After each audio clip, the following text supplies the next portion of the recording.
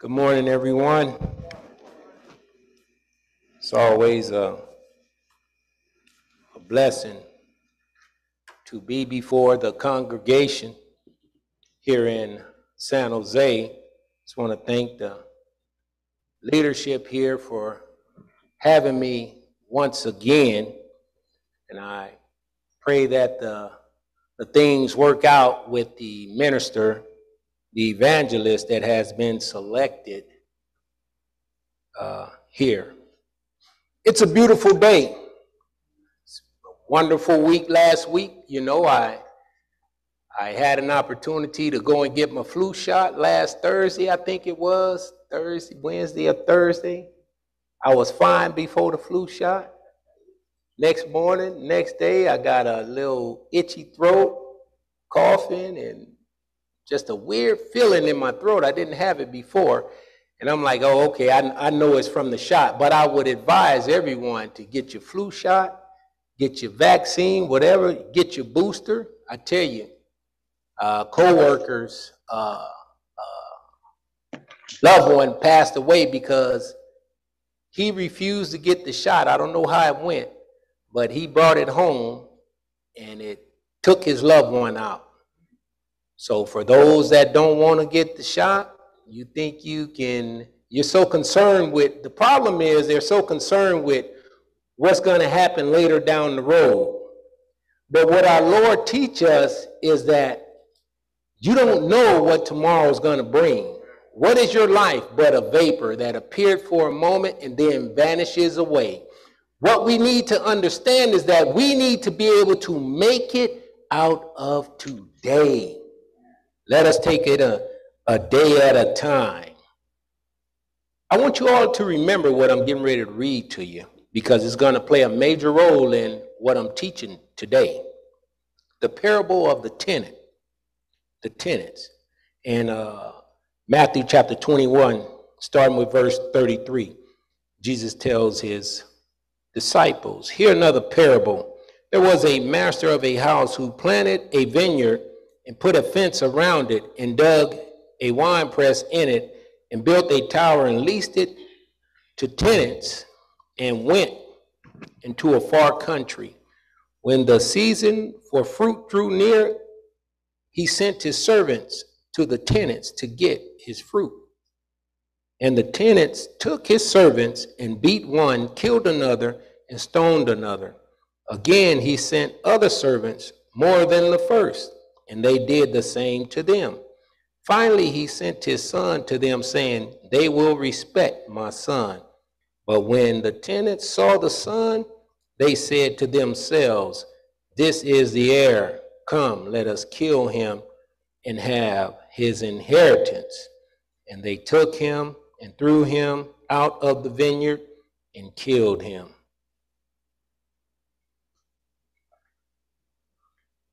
Today's lesson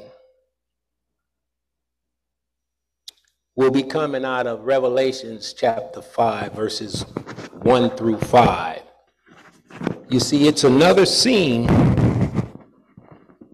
where Jesus, the Father, is sitting on the throne. And Jesus standing next to him. So my introduction. The Father is the source from which all things have their beginning, whether there be the things in heaven, on earth, under the earth, and in the sea. What we must understand is that Jesus is coming again, soon. Revelation chapter 22 and verse 6 tells us, "And he said to me, these words are trustworthy and true, and the Lord, the God of the spirits of the prophets, has sent his angels to show his servants what must soon take place." We can rely on the words of our Lord and Savior Jesus Christ. Why? Because they are trustworthy and true. We can rely on that. The Creator has been warning man since his fall concerning his obedience and his disobedience. You see, the Lord God is a loving and kind creator. Amos chapter 3 and verse 7.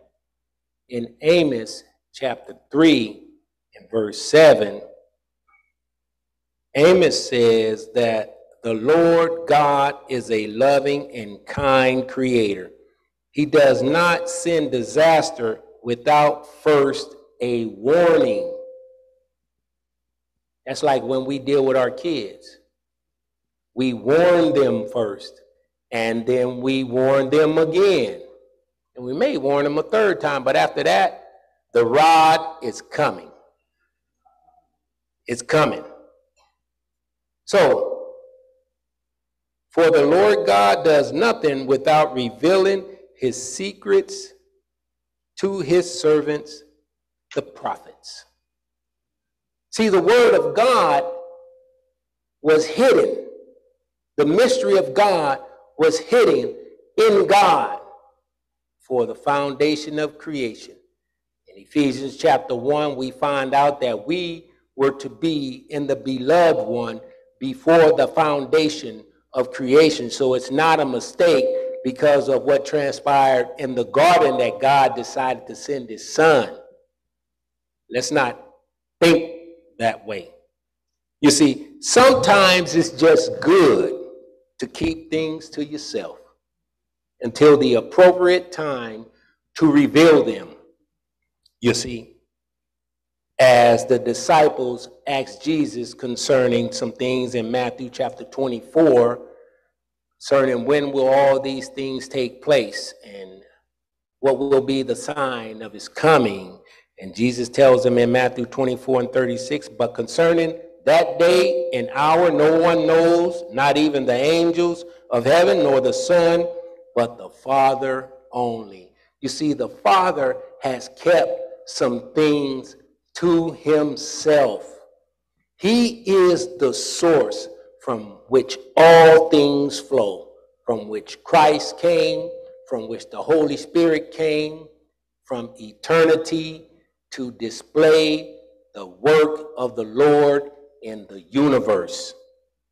So, in Revelations chapter 5, in verse 1 through 5, then I saw in the right hand of him who was seated on the throne a scroll written within and on the back, sealed with 7 seals. And I saw a mighty angel proclaiming with a loud voice, who is worthy to open the scroll and break its seals? And no one in heaven or on earth or under the earth was able to open the scroll or to look into it. And I began to weep loudly because no one was able and worthy to open the scroll and to look into it. And one of the elders said to me, weep no more. Behold, the Lion of the tribe of Judah, the root of David, has conquered, so that he can open the scrolls and its 7 seals. You see, John, having seen the Father and his glorious throne in chapter 4, where he saw the Father as a jasper stone, as a carnelian stone, and an emerald, and a rainbow encircling his throne. He saw all of that. What a mighty sight to see. You know, God appeared to Moses in a burning bush. There's many ways he come and see. Passed by Abraham, and Abraham said, Lord, please don't pass me by. When he came to tell him of things pertaining to the future, you see. So, having seen the Father in his glorious throne, John's attention is now drawn to the scroll in the right hand of the Father.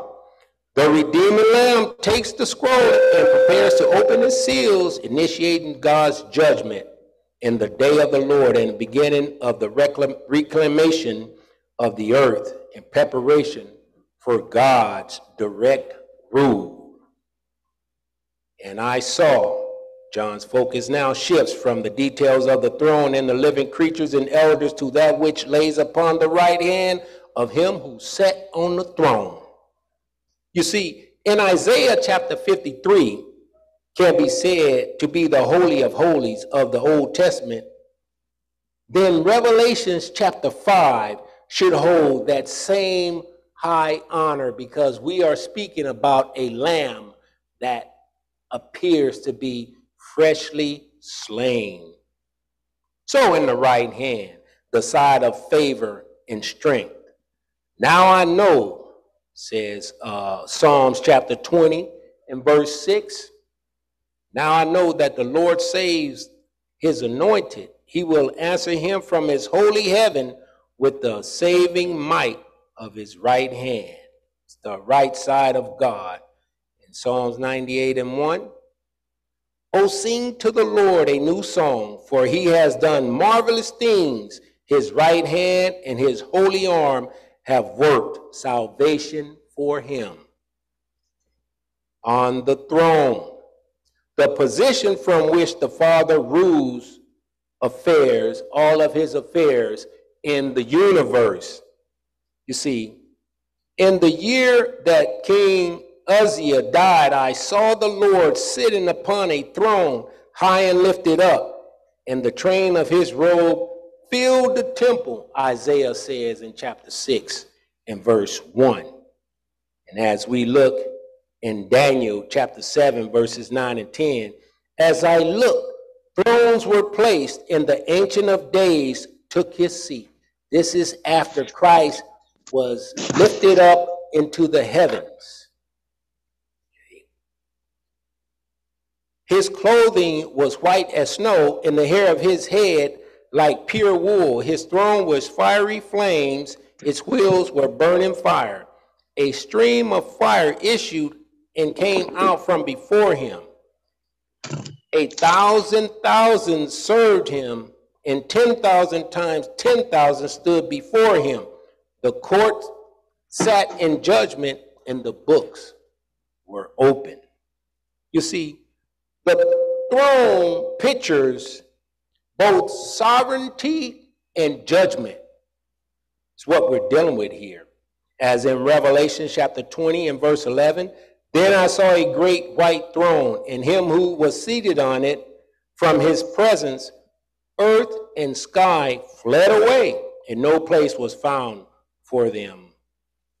As he saw in the right hand of the one who sat on the throne a scroll, Biblion, also rendered book, as in Revelations chapter 1 and verse 11 and chapter 3 and verse 5. The scroll is also sealed. Great prophetic streams find their fulfillment in the opening of the scroll. You see, we take it, therefore, that the opening of the seals of this book is the enlargement, development, and continuation of the book of Daniel, describing from God's side the judgments necessary to secure the fulfillment of all that he has foretold through all the prophets and the apostles. You see, when we look at the scroll and when we look at how things transpired in the Old Testament dealing with lands, we can look at this scroll as an ancient will. The little book is in the form of an ancient will, which was usually sealed with 7 seals of 7 witnesses.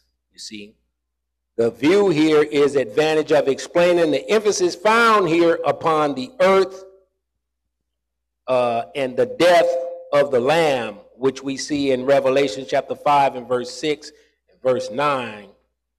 Also, the events which transpires following the loosening of the seals are directly related to Christ's inheritance. So as in Psalms chapter 2 and verses 1 through 3, describes the rebellious world forces gathered together to try to prevent God's Messiah from taking tenant possession or administration of the earth. Psalms chapter 2 and 7 records that when the Messiah confronts this challenge, he will declare what God has already decreed concerning him. We must understand this. What God decreed is that thou art my son. The biblical term for son involves the concept of heir. That's why when we read in Matthew chapter 21, 33 through 37, we understand that Jesus Christ, he said, I will send my heir and they will respect him. We read in Galatians chapter 4 and 7 concerning the heir. Thus as God's son, the Messiah is the heir of an inheritance given to him by God. Psalms chapter 2 and verse 8 presents God's description of that inheritance. He says, I shall give thee the nations for thine own inheritance, and the othermost parts of the earth for thy possession. You see, a purchase was made at the cross. And now the deed of that purchase is being claimed by its rightful owner. That is why God is sitting on the throne, the Father, with the scroll in his right hand. You see? So, going back into a little bit of history dealing with Jerusalem in Jeremiah, while Babylon had besieged Jerusalem, God told Jeremiah to purchase a plot of ground in Israel. In Jeremiah chapter 32, verses 14 and 15, and 43 and 44, you see, even though the land had fallen to Babylon, Jeremiah's purchase demonstrated the reality of God's promise to restore Israel back to the land. So when we read in Jeremiah chapter 32, verses 9 through 15, and I bought the field at Anath from Hanamel, my cousin, and weighed out the money to him, 17 shekels of silver. I signed the deed, sealed it, got witnesses, and weighed the money on scales. Then I took the sealed deed of purchase containing the terms and the conditions and the open copy. And I gave the deed of purchase to Barak, the son of Neri, son of Mahasiah, in the presence of Hanamelech, my cousin, in the presence of the witnesses who signed the deed of purchase, and in the presence of all the Judeans who were sitting in the court of the guard.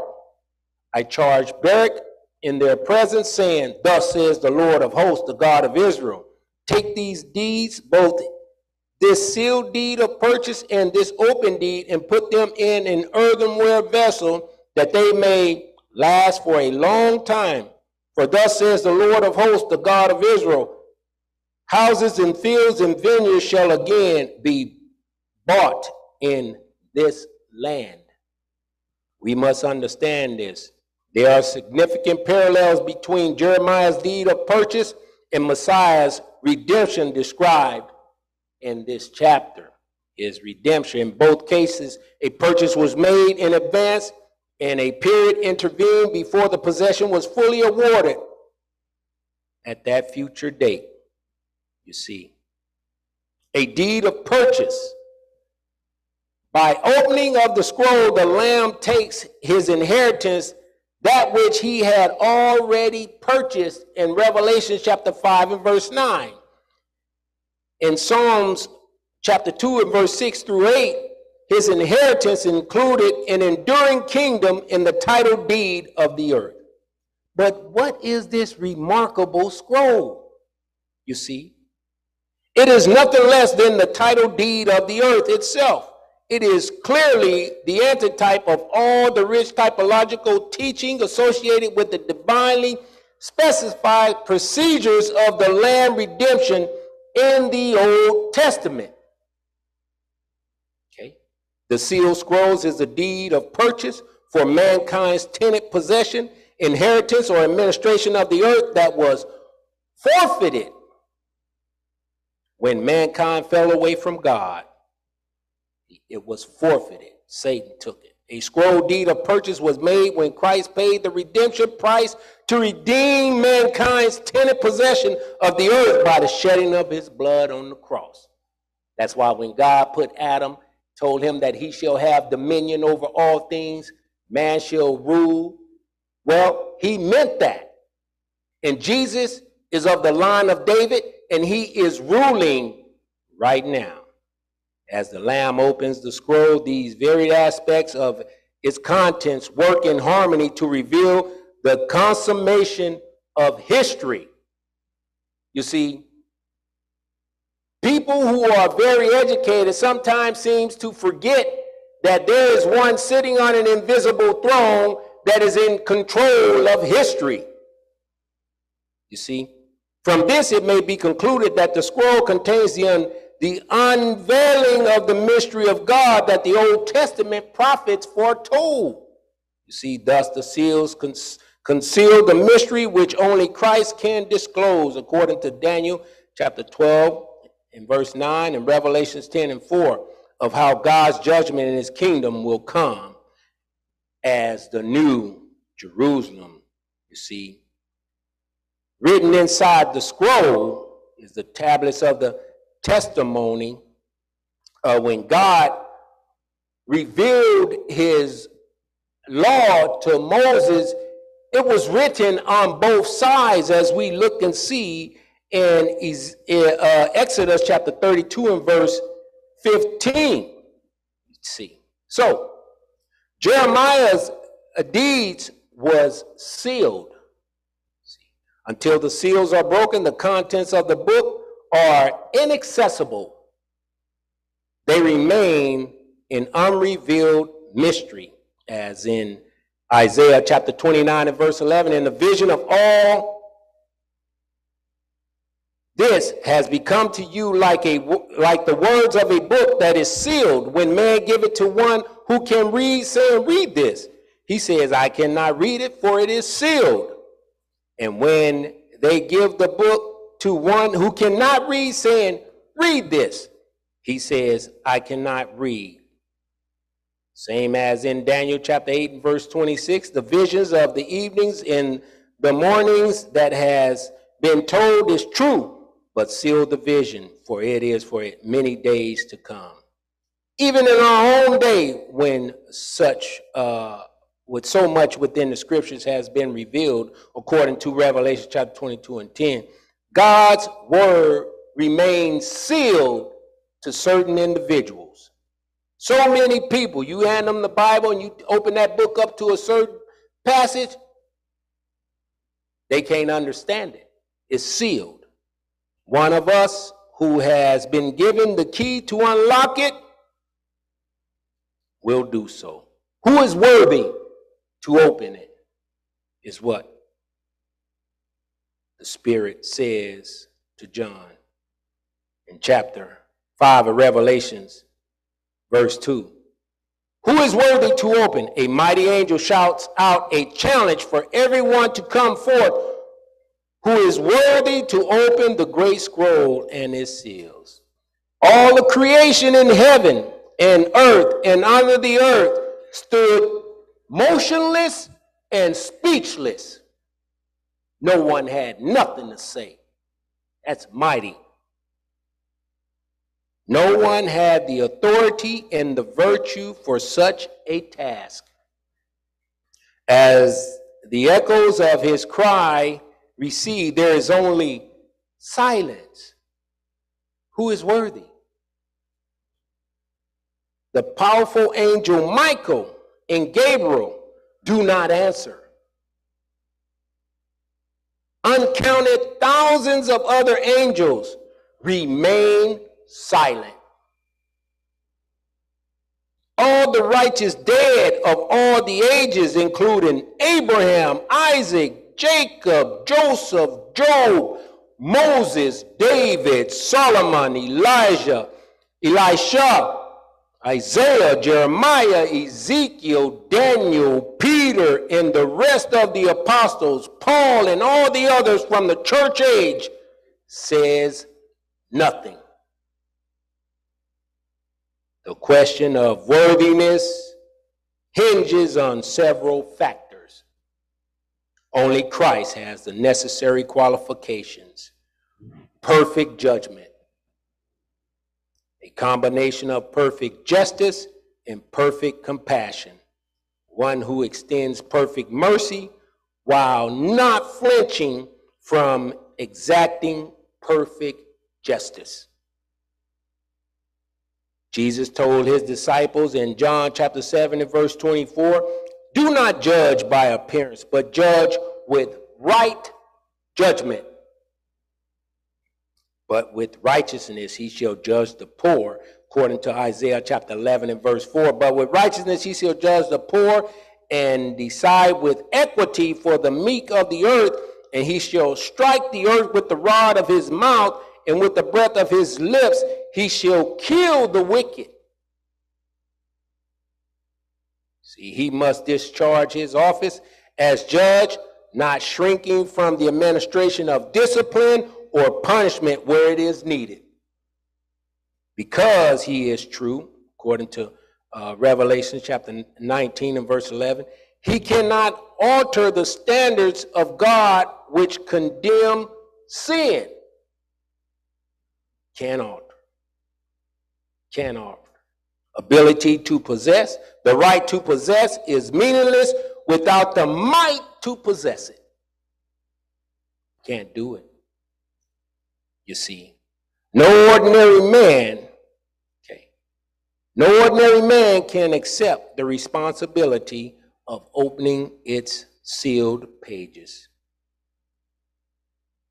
No one was able. All men except one are born of Adam and are lost in sin, and are therefore unqualified to bring about the redemption. You are in Adam, you are from that line, you have not been baptized in the body of Christ for the remission of sin, then you're still on the other side. What then? Says Romans chapter 3 and verse 9. What then? Are we Jews any better off? No, not at all. For we have already charged that all, both Jews and Greeks, are under sin. Everyone. You see, when Adam forfeited the dominion in the fall, all men born of the line of Adam fell with him.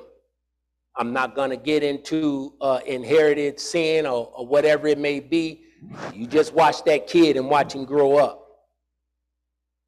Throughout history, there have been many pretenders to earth's throne who have sought to conquer and rule the world. You can look through your history and you can see Hitler, Napoleon, and all the rest. But the first and most powerful and notorious usurper was Satan. After his rebellion against God, he was crushed, and his angelic followers were thrown out of heaven. We read about that in Luke chapter 10 and verse 18. And he became the God of this world in 2 Corinthians chapter 4 and verse 4. Getting ready to close up here. I wept much is a present tense. In perfect tense, I was weeping. John evidently understood the significance of the scroll and the great need to open it and to read its contents. Imagine that. No one answering, nothing, and it's just total silence, you see. From this, we understand overwhelming sadness attends any future which continues apart from redemption. We must think about what Christ has done for us. For the horrors of sin, sickness, murder, death, and the warping of all things God intended for good will continue unabated for unending millennia if it were not for the cross of Christ. Thankfully, man was not left abandoned to a history of self-perpetuated depravity. We must understand, for history is our story. Okay. So, in my final thought, do not weep. There is hope. A present tense, imperative, indicating that John continued to weep. But the mighty angel told him, one of the elders told him, do not weep. The Lion of the tribe of Judah has revealed that the ruler would be like, God had revealed the ruler would be like a lion of the offspring of Judah, according to Genesis chapter 49, verses 9 and 10, and Psalms chapter 60 and verse 7. You see, Jesus was the root of David. He is the root of David. Jesus was born in the line of David. Jesus is the fulfillment of the Davidic covenant. You see, God made an unconditional covenant with David where he swore that his throne would be established like the sun and the moon, according to Psalms chapter 89, verse 33 and 37. Weep no more. We have hope. We have Christ as the conquering lion of the tribe of Judah, who has paved the way for us to be with the Father in all eternity. Think about how the Father is sitting with the scroll in his hand. And the question is asked, who is worthy? None of us are worthy of the gift, the unspeakable gift that God has given us today. It cost the heavens a life, and all the things that you can even picture or dream of can't even compare to what the heaven has given us. If you stand in need of prayer, brothers here, we will pray for you. If you are not a Christian and you desire to be washed in the blood of the Lamb, we will baptize you and your name will go written into the Lamb's book of life. That on that day when the books are open, your name will appear. Believe that. It is a trustworthy saying. Amen.